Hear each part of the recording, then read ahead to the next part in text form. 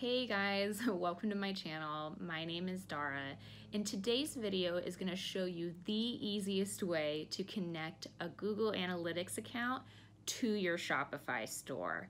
Now, the first step that you'll have to do is actually create your Google Analytics account. You will need a Gmail account before starting this process. But to begin, you're going to go right ahead to analytics.google.com. And when we get to this screen, you're going to see that we're going to set up our account for free. So yes, Google Analytics is totally free. It's a very powerful tool. You'll definitely want it on your Shopify account. Now, the first step is just account setup. So here you're going to be putting in your account name. This can just be the name of your Shopify store. And go ahead and leave all these little checkmark boxes checked off. Next, we're going to be determining what we're going to be measuring data from. So you have two choices pretty much, website or an app, or both. And if you're just doing it for your Shopify account or your Shopify store, then you just want it for web. Next, we're going to be putting in details about the property. So again, this is just going to be your website name or your Shopify name. And then you're going to also put in your website URL. Next thing you're going to do is you're going to put in your industry category. Now, there's a ton of options to choose from. Just choose the industry that's most closely related to your store. And then you're going to select your reporting time zone. And I'm in New York time zone. Create. Go ahead and accept the terms of service. And then you have to select your email communications. I went ahead and selected the first three and not offers from Google. Click Save. So that's how you create your Google Analytics account, but you're not done yet. Next, you're going to open up a tab and go to the admin section of your Shopify store. Once you're here, you're going to go ahead and click Online Store and Preferences.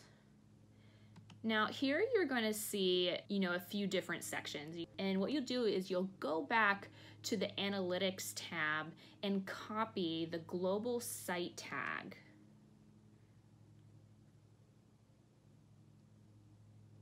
And then come back and paste it right underneath Google Analytics account.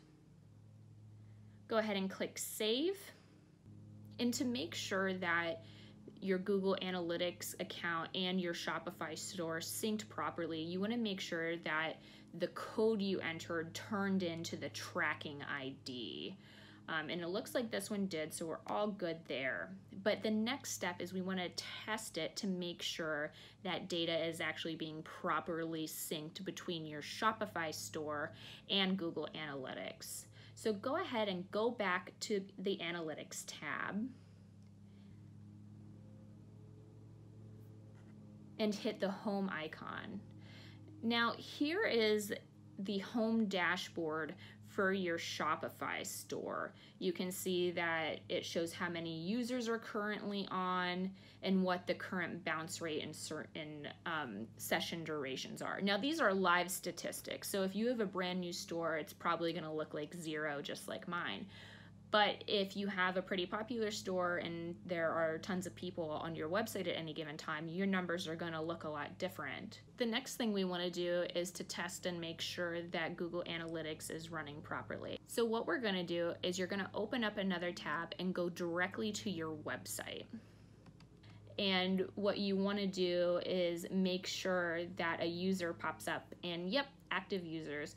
So this is how you know that Google Analytics is running properly on your site. And really guys, that's it. Once you've created your Google Analytics account, installed it on your Shopify account, and then tested it, you're ready to go. So that was super easy. If you guys need more information about how to, really easily do some of the techie admin things behind the scenes on Shopify and on Facebook ads, click in the description below. I also have videos to easily set up your Facebook pixel and how to easily set up your Facebook ads product catalog, and all of those things take under 5 minutes. So please hit subscribe if this video was helpful for you, and be sure to leave a comment below if you have any questions. Okay, thanks guys, bye.